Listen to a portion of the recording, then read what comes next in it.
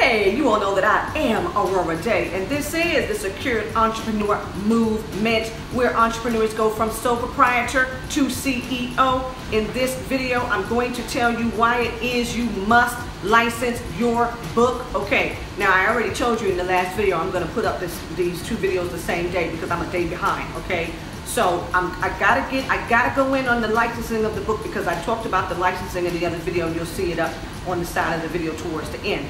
However, for those of you who are writing in about some of these things that have happened to you as you're trying to be a published author, okay, so this is an ode to all of my authorpreneurs out here. And you're saying, and I know this is true because I did bump up on a lady who was doing this at an event that I went to a few years back, okay, and you're saying that you have paid individuals to be a part of a published body of work, okay, but there was never any type of contractual agreement that stated that you would get any type of royalties from the sales of that book. Okay, that right there. Where they do that at? What's really going on here? And see, this whole self-publishing thing has taken you so far away from how you're really going to create legacy wealth. Do you not know that one book, one great title, okay, is a whole business? I'm talking seminars, events, products.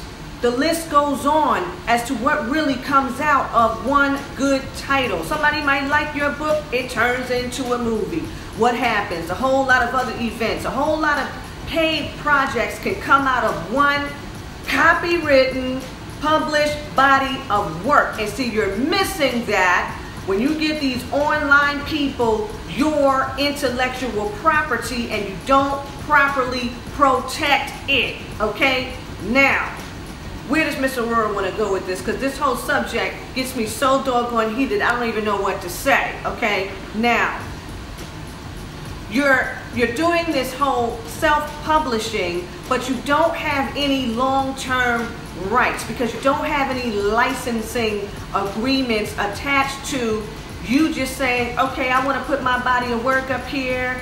It's going to sell because somebody told me this is passive income. Meanwhile, you've got to do a lot of work. You got to do a lot of work. If you're not willing to do a lot of work, nobody knows your book is there, okay? You need another entity, another party who has the experience to assist you, to get you the licensing deal that you need to take this book all around the world and have it published in many different languages, okay? You need the opportunity to collect some royalties that will create generational wealth for you. But you're missing out, okay, because you're following this whole self-published situation. It's not really going to pan out for you like that. So Miss Aurorah is about to tell you about the two directions. Two directions. Are you ready? You have got to license your book if you really want to see some real money, real wealth. I'm talking, you want to be up there with the King James Version of the Bible, okay? Anyway, two things, two directions: licensing in and licensing out, okay? Can Miss Aurorah get into this? Can Miss Aurorah get into this?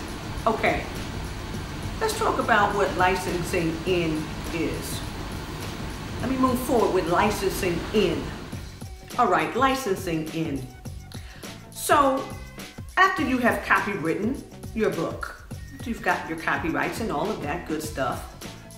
If it's a good title, a publisher is going to acquire permission to use your copywritten material, okay? You say, okay, great, I have a copyright. You want to use my material. You want to give me a licensing agreement. I'm going to see to it that everything that I truly desire to obtain from this licensing agreement with you is in writing.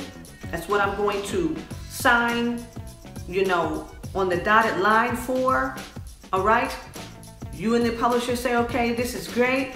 You got a licensing agreement, and then what do they do? This is licensing in. What do they do now? They're going to expend capital to market and sell the book.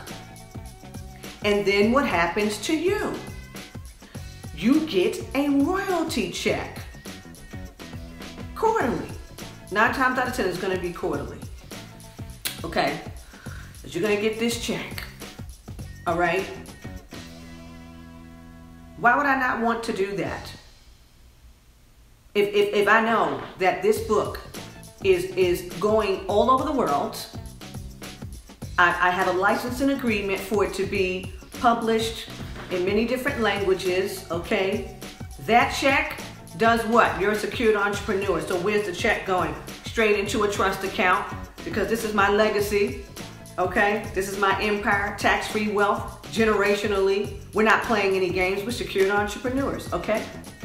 That's licensing in, okay? So no one can come to you and say, listen, you wanna write for me, you wanna put your writing in my book and pay me to put your writing in my book, okay? Now you have to start asking some questions. Okay, what do I get? What type of licensing agreement are you trying to strike up with me to get my work, you know, because you're gonna sell the book, okay? And then what do I get? You know, there's other authors in the book. What are we getting? What are we getting? Okay, so you have to know, you gotta start asking these questions because you're missing out. All right, let's start talking about licensing out. Now this is really good. This is really good. The licensing out. So for licensing out, the publisher is going to market the acquired rights to others for use in their own ventures. So in other words, you write the book, you create the material, you copyright the material, and then the publisher says, you know, this book could be used by other people for their own thing, for whatever they have going on. This material fits in with what it is that they are doing, okay? So in this case, the publisher is going to want exclusive rights to which you can give contractually in the licensing agreement. They want exclusive rights to your manuscript, okay? Why this is helping you? The way this thing is about to work out, this publisher is about to produce products that generate revenue for you, okay?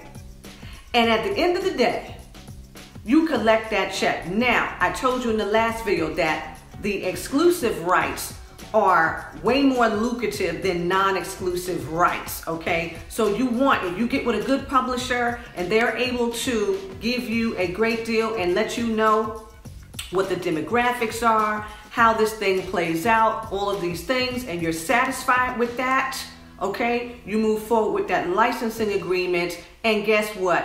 You have not spent a dime. They are putting up the capital. If you need a photo shoot, you need some book covers, whatever it is. See, they're paying for all of the marketing, all of that, okay? And they're going to tell you in the licensing agreement, you know, how these costs break down. However, you're collecting that royalty check, okay? And that's a check that will continue to keep. Look how long these chicken soup for the soul, chicken soup for the African American, chicken soup for the teenage soul, chicken soup for the mother's soul, chicken soup for your father's soul. I mean, just crazy. I mean, it's endless where you can go when you do this thing right, okay? So that's the answer to that question for all of you who have emailed saying that you can't understand why you put your book up on Amazon or why you got into these crazy arrangements with people and now you can't seem to sell the book. You're not creating that passive income that these people who you went to their workshops have told you that you're going to create. They didn't really complete, you know, the information and let you know exactly you know, what your next steps were to cashing in. All right, so hopefully Miss Aurorah was able to help you there. Once again, you can find me, Miss Aurorah, at AurorahDayConsulting.com. You need some further information, you need some training as to how you're going to go from sole proprietor to CEO, meet us over in our Facebook group, Go From Sole Proprietor to CEO, and we'll be waiting for you there. Until next time.